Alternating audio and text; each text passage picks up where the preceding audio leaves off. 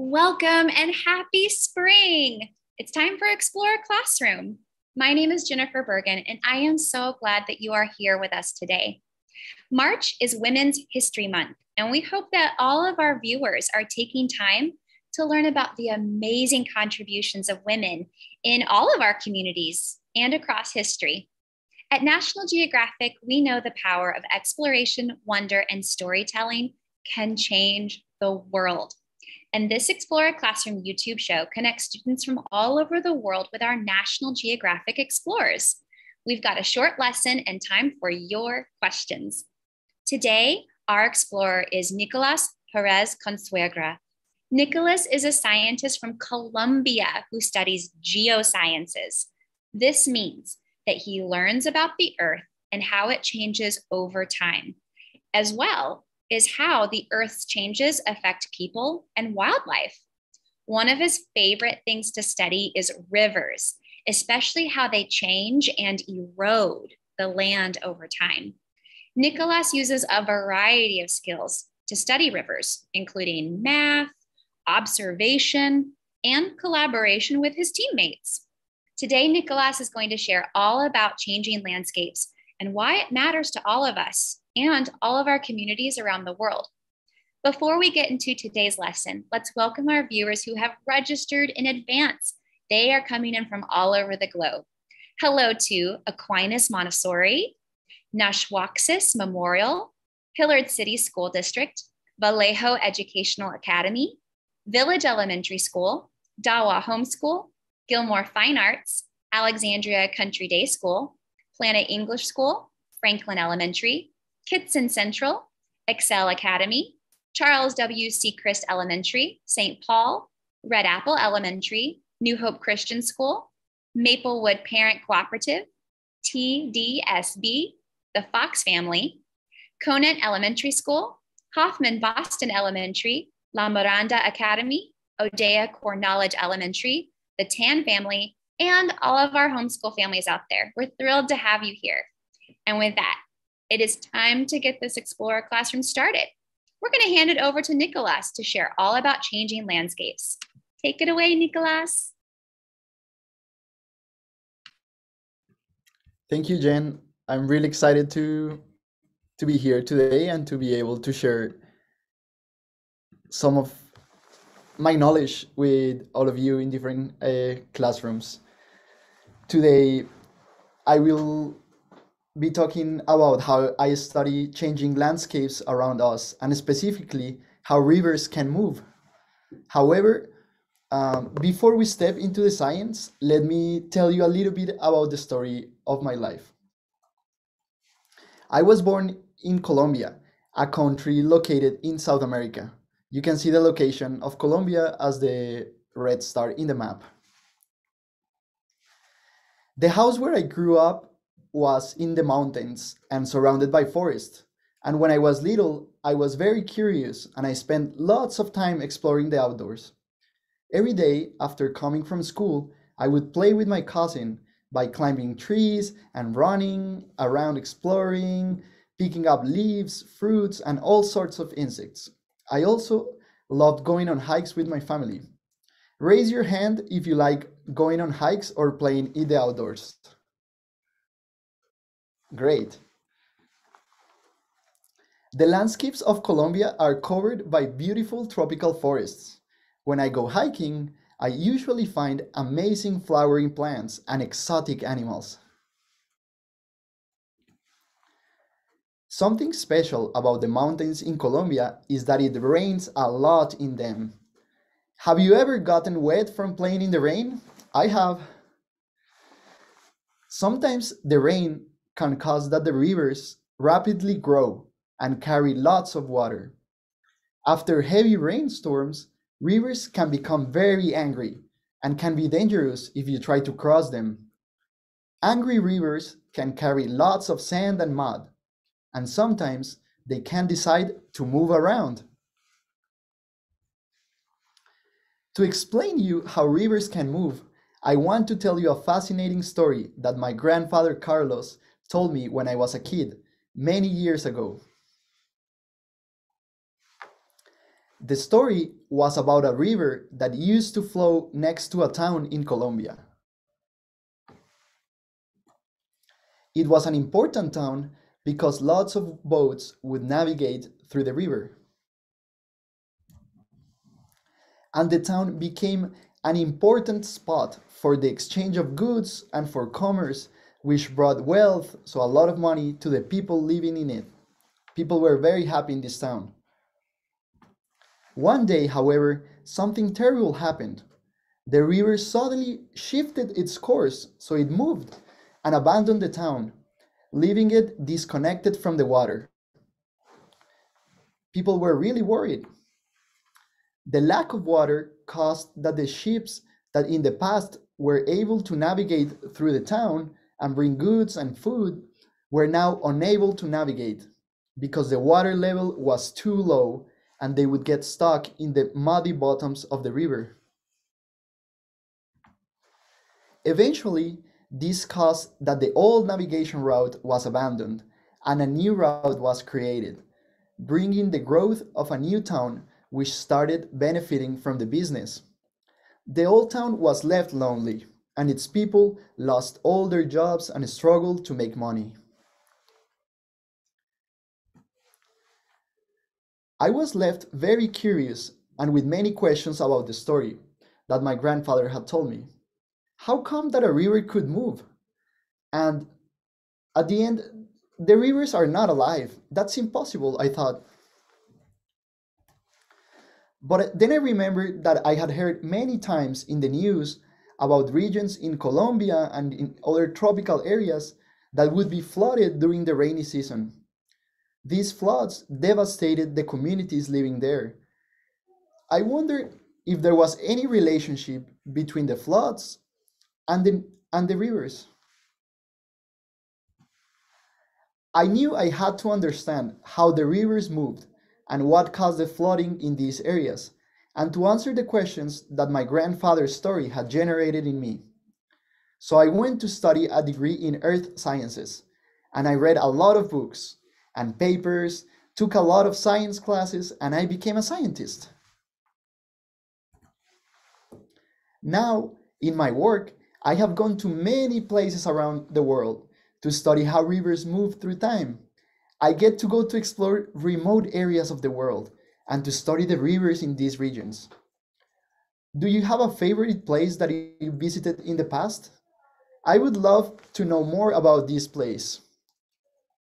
My favorite field location, my favorite place that I have visited in the past are the forests of the Amazon in Colombia, full of immense waterfalls and crystalline rivers. Today, I want to show you some videos of these places, and you will see that they are magical. They are spectacular, crystalline waters. So let me play one of these videos to you.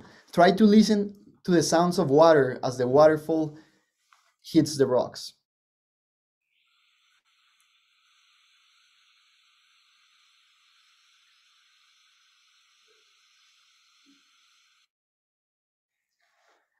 This is a great location. Would you like to take a swim in this pond? Here is another video. Look at how the water is so clear in these rivers.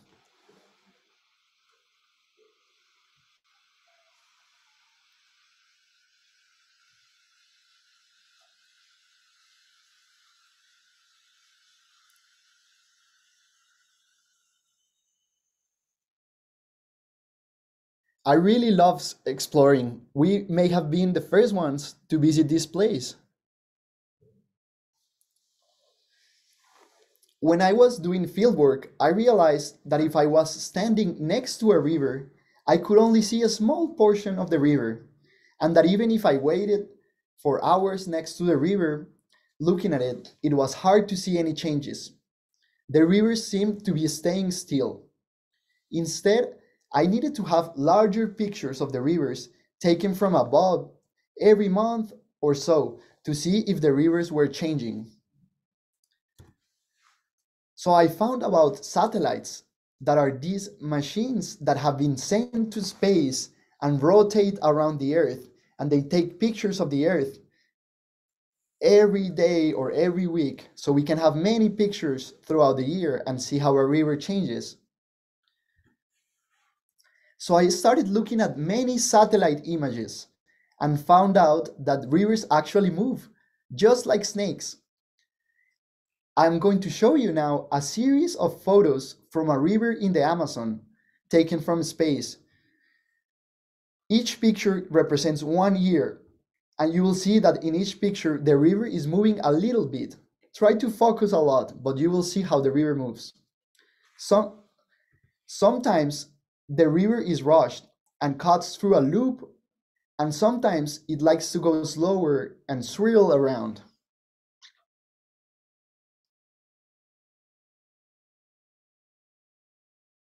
I was really fascinated when I first saw this video. I couldn't believe that rivers move.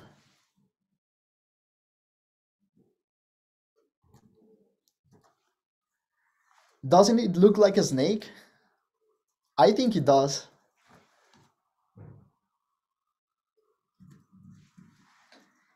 I then started looking at the rivers in Colombia, near the town that my grandfather Carlos had described in his story. What I discovered was a complicated and dynamic network of rivers in this area. Many rivers have multiple connections, and in some parts they split into two, joining again further downstream, something I did not expect. Here is an example of a river that had split into two. I want you to focus on where these two yellow arrows are and see how the river splits. In this image, you can see how the river started flowing through the floodplains that previously had no water. This happened because there was a lot of rainfall in the mountains and the river was carrying a lot of water and mud and broke the walls that was containing the river. The splitting of the rivers can cause many problems to people living in these floodplains, as they are not expecting this extra amount of water, and it can flood their fields and damage their houses.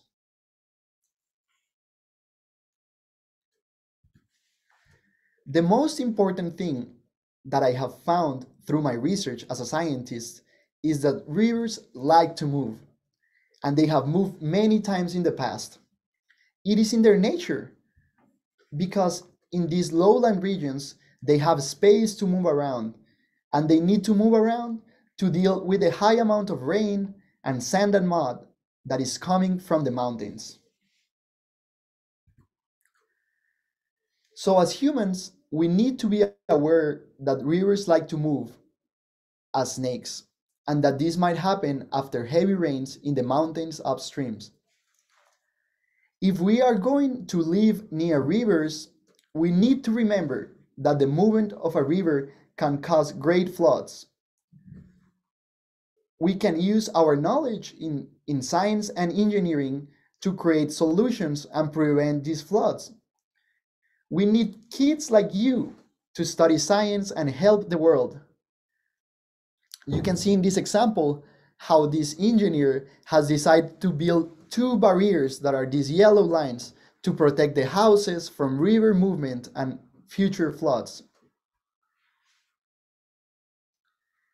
In the end, my grandfather was right with his story.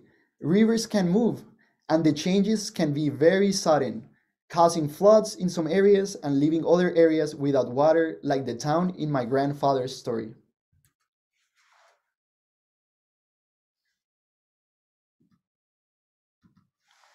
As a scientist and National Geographic Explorer, I have had the opportunity to travel to some fantastic places around the world.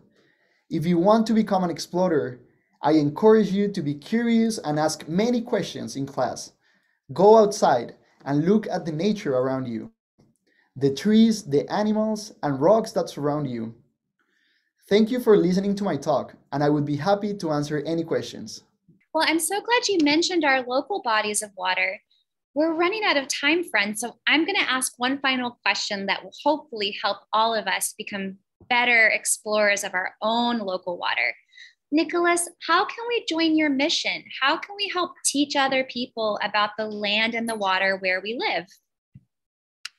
Okay, pay attention. I would say that you have to start by going out on walks to explore your local parks and the outdoors. Look at how water moves in these places. Think about how you can influence the water and the water can influence you. Most of all, keep asking questions about how things work.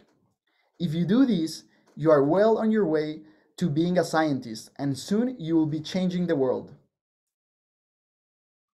I think that sounds like a plan. You heard it here, friends. Start with a walk and end with being a scientist using your skills of observation and collaboration. Nicolas, thank you for such a wonderful show today. You've been outstanding. Thank you very much. It was a pleasure to speak with all of you, and all of the kids asked great questions. I am going to use some of your questions in my research too. Friends, you're going to inspire his research. See, littles matter. Teachers, students, homeschool families, thank you for your time today. And I hope that you'll all consider joining many more of our events, including an upcoming show with explorer Ana Maria Benavides, who's going to tell us all about air plants. If you've never heard of an air plant, you're going to be wowed. You can register with a student group or for a shout out for your family on natgeoed.org/Explorer Classroom. Have a great day, everyone. Stay curious.